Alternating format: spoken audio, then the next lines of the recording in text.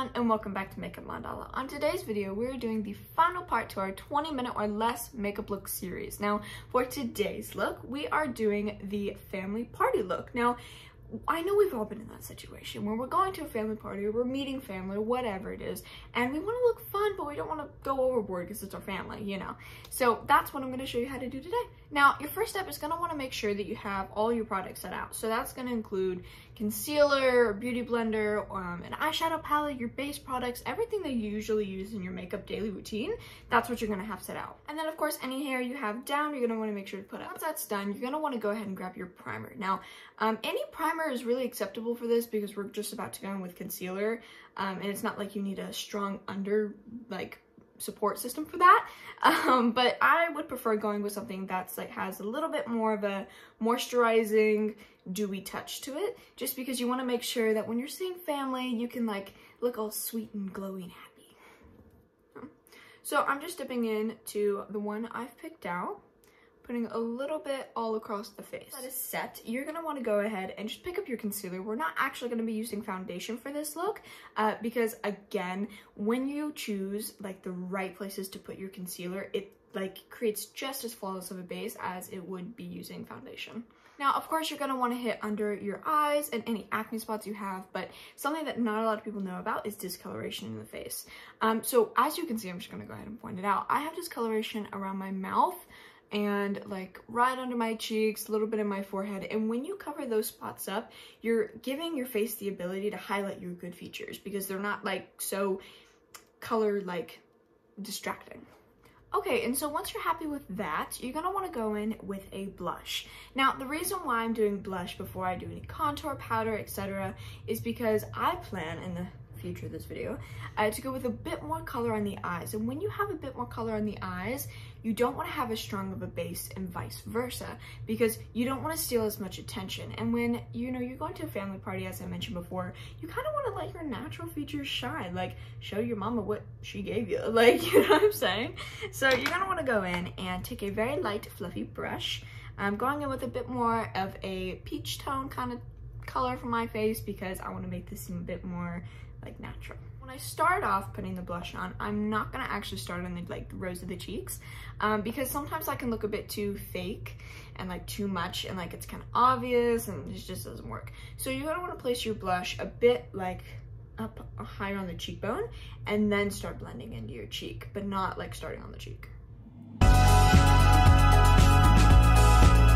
Then taking a very similar toned highlighter, so something that kind of complements your blush. So I have chosen kind of a champagne kind of pink. Now, this is a bit kind of hard to explain, but if you were to go into the store, imagine blush, but shiny, if that makes sense. So as you can see, it's kind of like that, but it's still gonna give my face a good definition.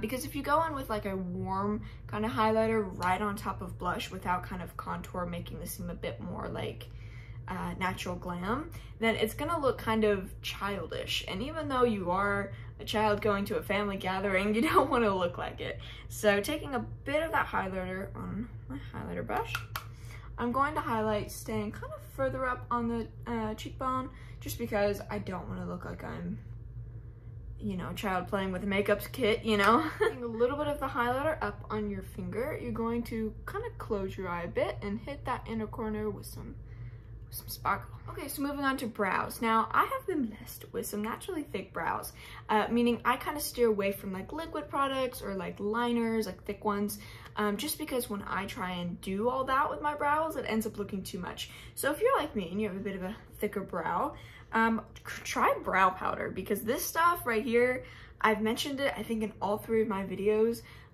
is magic. It works.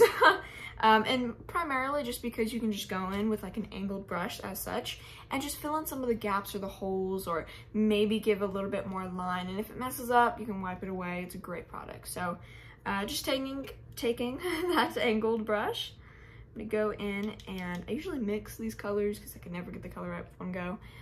Going in, and I'm just going to usually start off on the back of the brow and then slowly work my way into the front.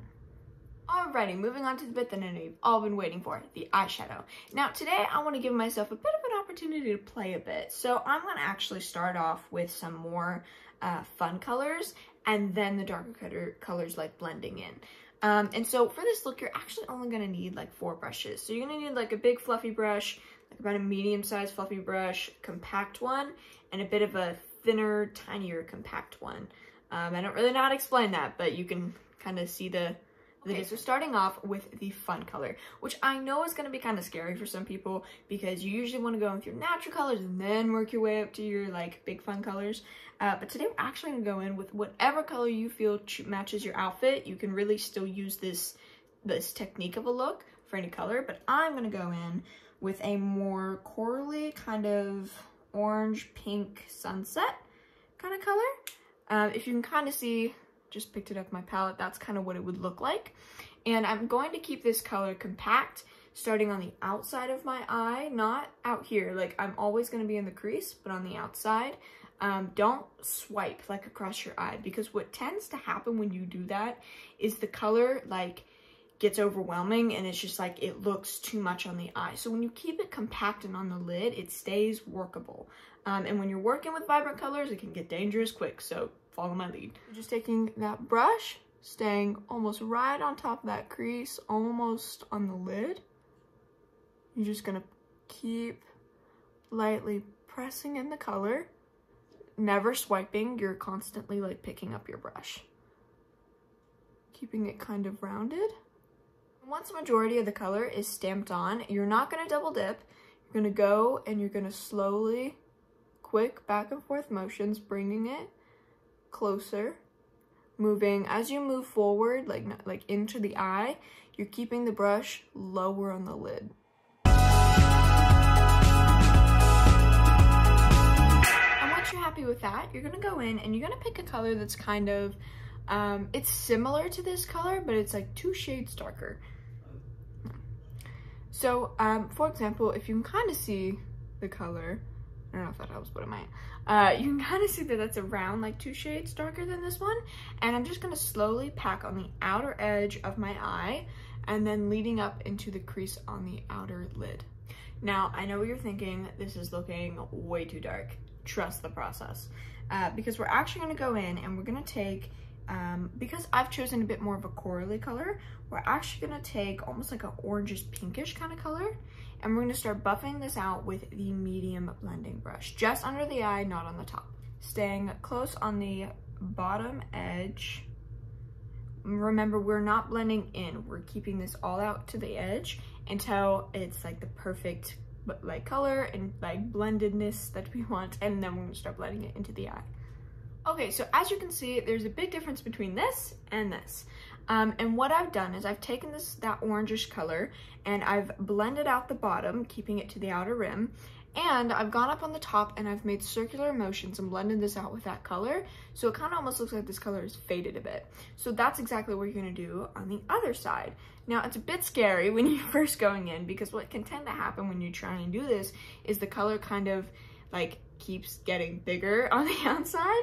And that's because when we're trying to blend, when we're thinking about it, we're like, oh, okay, so I'll blend it, like, and you blend on the outer edge. And what you're supposed to do is actually keep this very inward.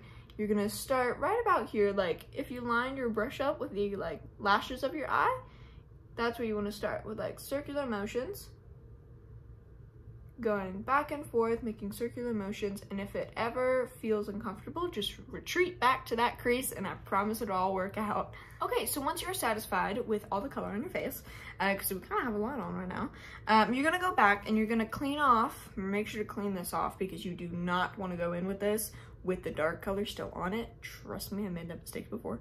You're gonna clean off the brush that you used to apply that darker color on the under eye, and you're gonna clean it off, as I've just said a million times. And you're gonna take it and you're gonna slowly, just where that color stops, staying in that same area, you're just gonna go quickly back and forth, blending it right there, never going like meeting the inner corner of your eye and then going back, staying in that same spot. And as you can see, that looks a lot less intense.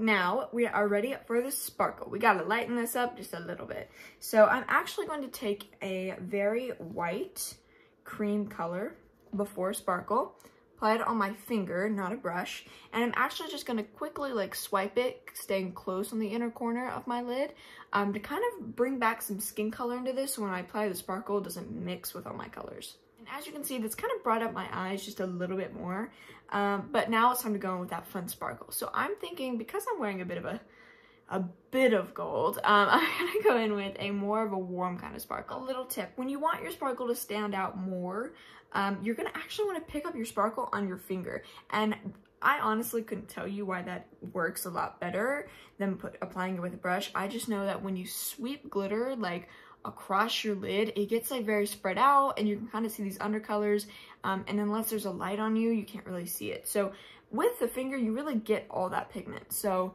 you're gonna take that finger and just apply it to your lid, blending a bit up with it. And as you can kind of see it, you can see more of the color with the glitter. Now I'm just gonna go ahead and curl my lashes and apply some mascara, and the eyes are done. Okay, so once you are done with the eyes and feeling flawless, we can now actually go in with the lips. Now, because we went a little bit lighter on the base and more fun with the eyes, we can actually pull color from the eyes with the lips. And the reason that is because it's not gonna overwhelm as much as it's going to like complete the look. And so I'm actually gonna go in with this kind of lip duo thing, and I think I used a different color in my last video, but for some reason I'm kind of obsessed with these. So if you don't have one of them, they're actually at Dollar Tree, go check them out. Anyways, so it's kind of a bit of a like reddish kind of turquoise pink, but it kind of was gonna go with the eye, so just going in with that.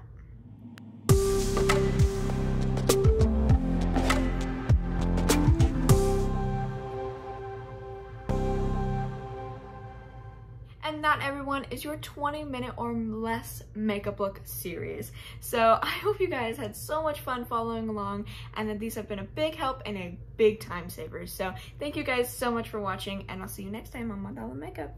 Bye, everyone.